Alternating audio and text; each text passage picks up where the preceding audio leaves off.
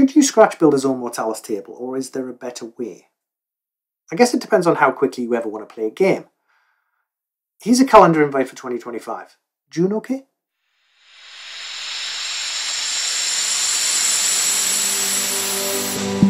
Welcome back to the State of Play.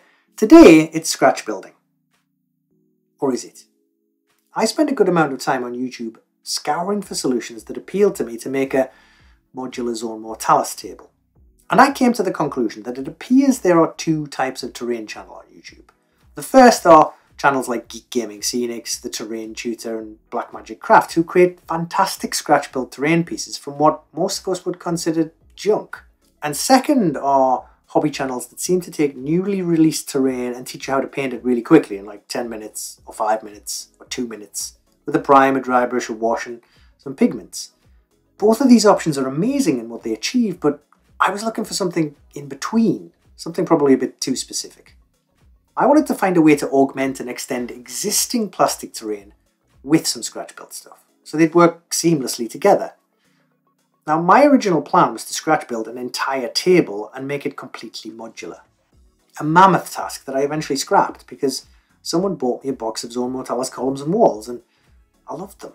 But there's not enough in a box to fill a table, there's barely enough to fill a chair. I started to calculate the costs of a full table of plastic terrain and I nearly had a heart attack.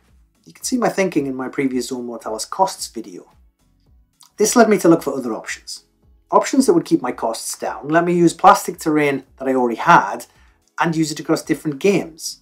Not asking for much, just to have the cake, eat the cake, share the cake, and have it cost the same as a muffin. I'm pretty good with card and glue. I know my way around foam core and blue foam, and I'm not adverse to getting my hands dirty with plaster, resin or modelling compound. I thought, this'll be a breeze. Surely Zone Mortalis can't be that hard. It's mainly just columns, walls, doors, platforms, stairs, ladders, railings, elevators, barricades, pipes, machinery, tanks, sump, gang strongholds, market stalls, barrels, containers and paint. Easy.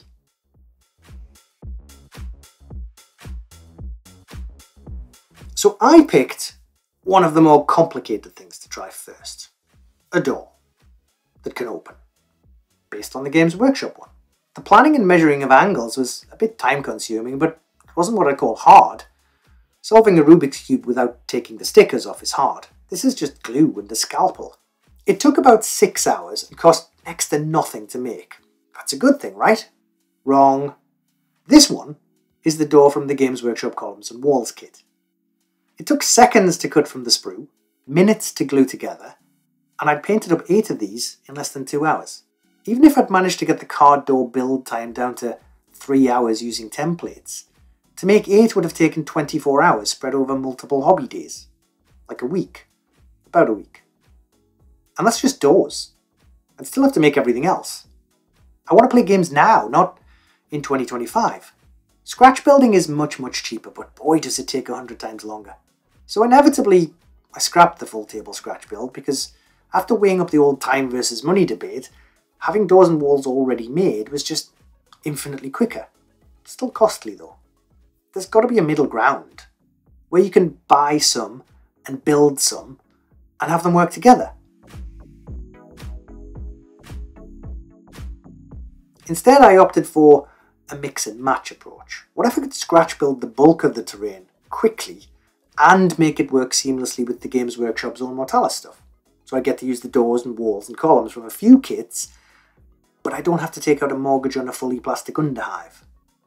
This is what I decided to go with.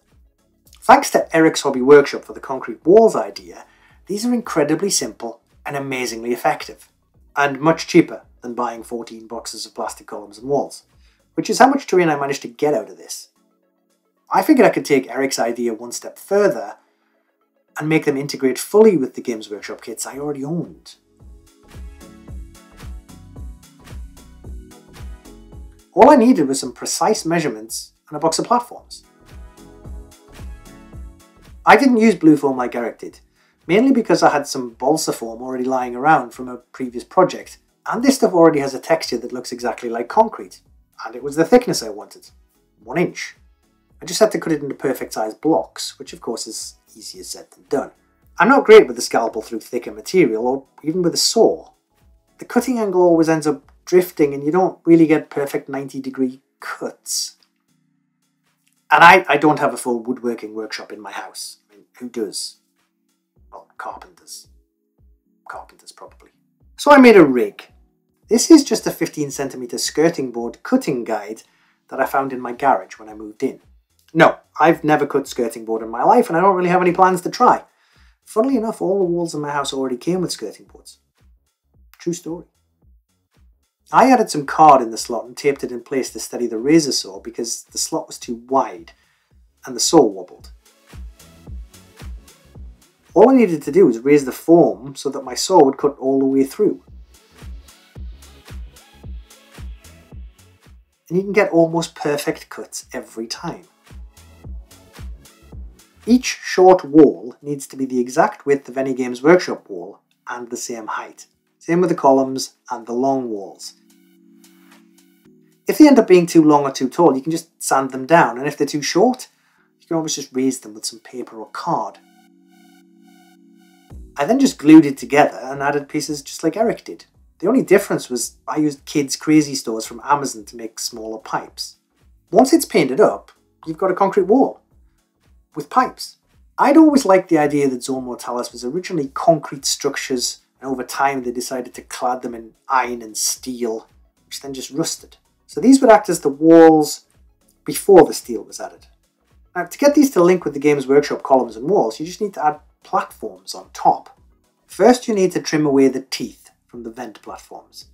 Test it for accurate height, maybe sand it if you need to.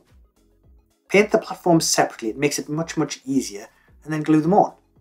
It's best to glue them on using some existing plastic columns and walls as guides to make sure you get the platforms in exactly the right place. It doesn't really matter if there's little gaps in between the concrete walls and plastic walls. Looking at a Zone Mortalis or Underhive, it's not like these guys have a maintenance team. And that's it. You've now got a whole bunch of new sections that can fit seamlessly with the Games Workshop kits for a fraction of the cost.